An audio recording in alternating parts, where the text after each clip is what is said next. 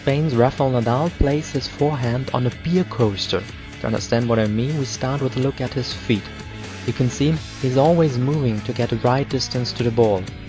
When he's found his position, his left leg stays permanently on the ground, whereas the right leg rotates around the body.